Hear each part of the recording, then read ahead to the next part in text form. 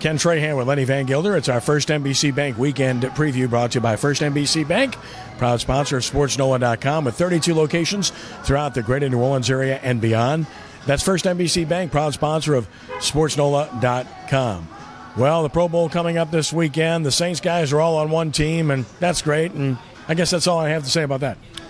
Drew Brees had a little say-so, I think, in that, and managed to get all his teammates on his side. So it's there's some things you want to watch in there, and obviously, at least you Saints fans don't have to have split loyalties in all of this, but it will be still one last chance to watch some of those guys put on a Saints helmet for this year until we do it all for real again in July.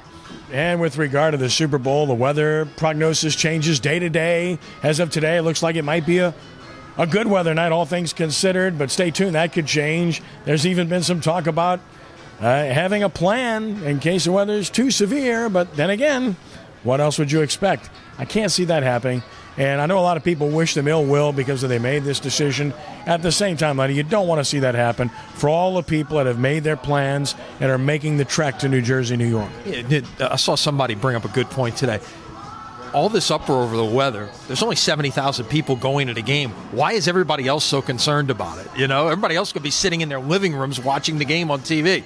So what's the uproar? Well, I think the concern for fans isn't about going. It's about the quality of the game and about upsetting the apple cart, so to speak. I think it's atrocious that you're putting teams in harm's way when you have the biggest spectacle, not just the game, but the biggest spectacle in American sports. And as for the game itself, I've also heard the argument, well, they've played at North before. They went to Indianapolis a couple years ago, went to the Silverdome previously. Yeah, and those places were indoors. Exactly, those were in domes. But could it possibly be any worse than what we're dealing with in New Orleans on a Friday? What if we're playing the game? What if we're playing the game outdoors here today? Well, the fact of the matter is the two coldest Super Bowls on record were both at Tulane Stadium in New Orleans. Go figure. It can happen. Won't happen anymore because of the Superdome. But it's an interesting discussion, to say the least. Of course, the Senior Bowl going on tomorrow. Mickey Loomis and Saints Brass have been over there all week long. Al Dupuy's written about it. Ed Daniels has written about it, who was over there in Mobile as well. So bottom line is, they have their grades already. They'll watch the game, but the pro people have seen what they want to see during practices. Right. The game is really anticlimactic. It's all the practices and the measurements and those kind of things. Three guys to watch for in here. You got a couple of LSU guys from Tulane. You got wide receiver Ryan Grant, who's had a pretty good week of practice by all indications, and maybe helped his stock, even though his equipment didn't get there right away. But still, that's a chance for him to move up some draft boards perhaps here this week in Mobile. Pelicans back in action on the road at Detroit tonight. Rumors about Greg Monroe possibly being traded. We'll see from Helen Cox. And, of course, the rumors persist about the Pelicans with regard to Eric Gordon and Tyree Evans. A horrible loss their last time out to Sacramento. They're back home on Sunday night. I suspect we're going to see change in the second half of the season. I would think so. Here we are at the halfway point, and you're moving one way or the other. And right now, a lot of it you can blame on injuries, but the Pelicans are not moving in a direction they want to be moving in. So, what do they do? I don't think you just use injuries as an excuse and stand pat. I think they will try to do some things. Interesting, the trade that they did make finally became official on Tuesday. Turned around, cut the guy on Wednesday.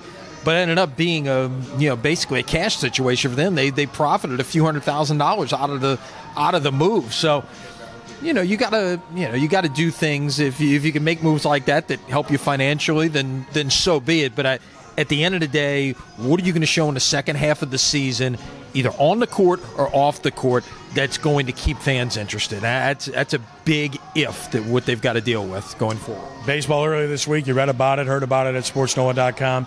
Eddie Haynes being named the new manager of the Zephyrs, 36 years of age, coming up from high 8 ball at Jupiter to take over the team. Very enthusiastic, personable man. And Pete Barriquet and Adam Everett inducted into the New Orleans Baseball Hall of Fame. And, of course, you read stories about that at SportsNola.com.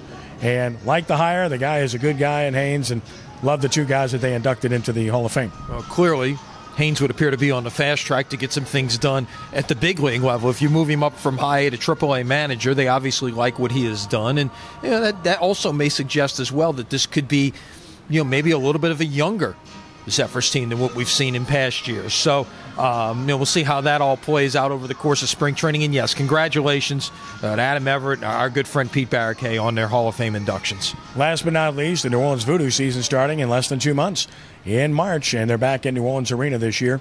And they'll do so with some new faces, some returning players as well. An announcement today among the new players, Ryan Perilou, former East St. John star, who quarterbacked at LSU, helped them win an SEC championship, but is not looked upon that kindly by a lot of LSU fans. Still, it's a long way down the road. Young man's matured, played in the NFL. Now he's kind of on the twilight side of his career, and he's trying to finish up here at home playing arena football. Great opportunity for him here. And, and one thing about the Arena Football League, I think it's important to try to identify talent that has a tie to your area to help fill those seats and help draw back some interest. And, the Voodoo's done a great job with that. You go back to Danny Wimprine, and then most recently guys like Marlon Favorite. Now, if Ryan Perilou ends up being your quarterback, I think that can only be a positive for this franchise. Indeed, I agree. And as always, Lenny, a pleasure. Look forward to a great weekend, and we'll talk on Monday. All right, see you then. That's our First NBC Bank weekend preview, brought to you by First NBC Bank with 32 locations throughout the greater New Orleans area and beyond. That's First NBC Bank, proud sponsor of SportsNola.com. For Lenny, I'm Kenny. Have a great weekend, and God bless you.